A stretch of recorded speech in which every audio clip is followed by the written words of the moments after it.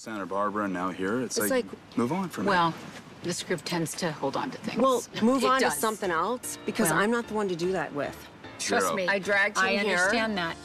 She was feeling weird, brought him, gave him the heads up about Santa Barbara, and he was ready to pounce like a leopard on a rock, and he can go.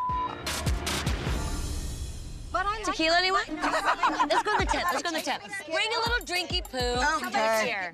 Edwin, keep an eye on all the kids. Let's go. I could play Father of the Year for a little bit. All of a sudden, you're like gone, so I wanted to know that you're okay as my friend. As your if friend, you're okay. I want to talk to you privately because you hurt my feelings in Santa Barbara, but right. I don't want their opinions in our friendship. I hear you. What we need is like a big steak. That's what I need. Big steak? We're Go gonna have go your have a steak and go to a strip and bar. have, We'll go to a strip bar. Good night, Go honey. do I that, love you guys. Wait, what? We're gonna go to a strip bar. Go to a strip bar.